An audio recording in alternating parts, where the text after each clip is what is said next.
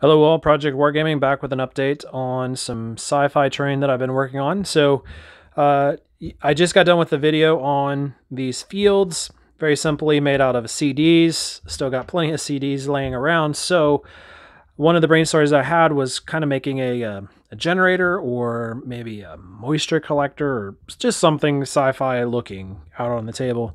So this is what I kind of brainstormed while I was doing it. So it has 5 kind of collector points and a center section there.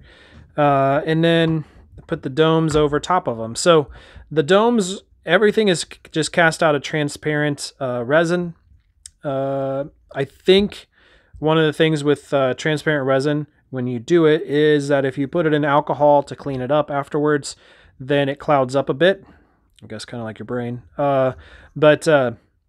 I think there could have been something else I used that would have made this a little bit more clear, but I'm happy with it just having the look of cloudiness, and it just looks like water's being condensed inside there. So inside is one of these little condenser units, I guess.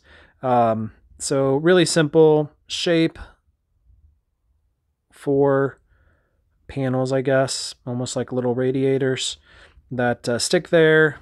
Stick that on, and then of course that just goes right over top and you're done.